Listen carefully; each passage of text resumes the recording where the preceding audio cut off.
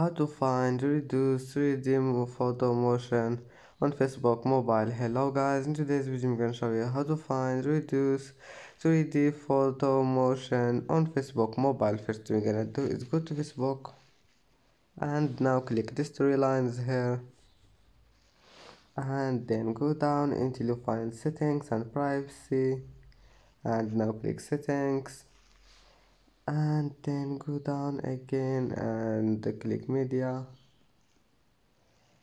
and then go down and you'll find this one here, reduce 3D photo motion, and that's it. Just turn it on or turn it off and then just go back and it will be saved.